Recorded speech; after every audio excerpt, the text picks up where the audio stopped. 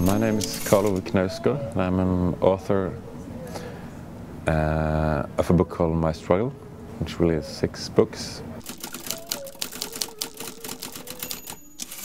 My favorite authors, there's so many. I have the classics. I love Flaubert, Madame Bovary, Proust, James Joyce, Céline I really love. Contemporary fiction, I like Donald Antrim a lot, Ben Marcus.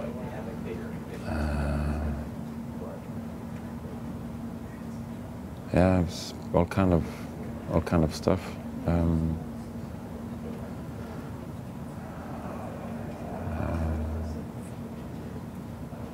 There's a lot of Norwegian writers, Scandinavian writers, which you haven't heard of.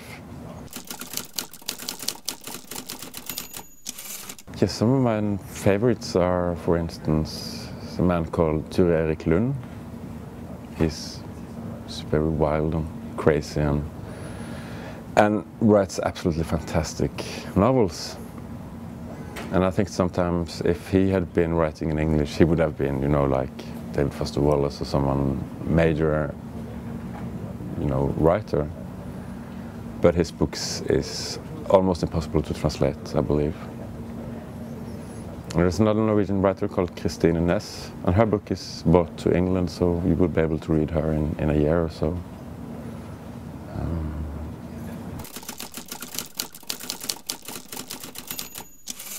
I wanted to make an anti-Proust novel, and I didn't want to do that, but that was, you know, somewhere in my mind, because I was so absurd with Proust when I was in my 20s, when I read him for the first time. So my first novel is very influenced by his writing, but I didn't know of it, you know. I can see it clearly now, and it's a bit embarrassing, but then I thought, this is great, you know. At this time, this book, I knew the scope of the project remains of, it's reminding of Marcel Proust, but the style and the, you know, my ambition is completely different. I want something very raw and direct and uncompromising. But his book is so sophisticated and so, you know, brilliant and elegant and beautiful and all those things my books doesn't, you know, have anything of.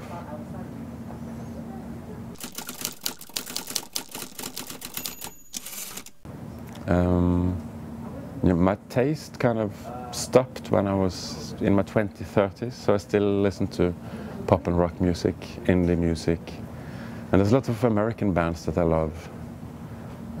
Some of the Iron and Wine records I find brilliant, you know. I love Midlake, I think they're an amazing band. The last Beck album I've played a million times. Yeah, and I started to listen to, I've never really listened to Bob Dylan before, but when the Basement tapes came, I started to do that, and it's amazing.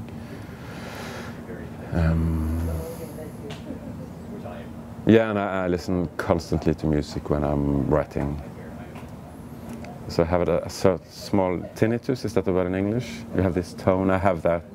It's never really quiet, because I've been listening to music on my headphones for 25 years now.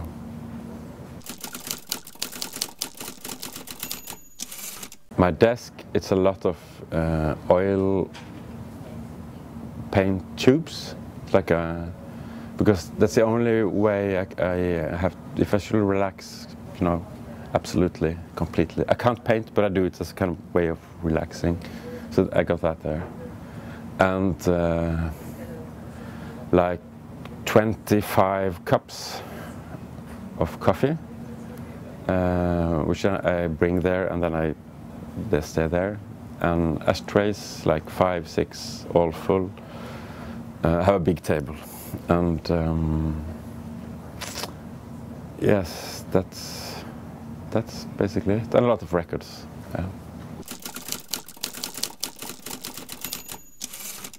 Sunglasses and cigarettes. That's what I bring. And I brought my kids this time. So we have plenty of luggage with us. And if anything else we should know about you? It's all in the books, you know.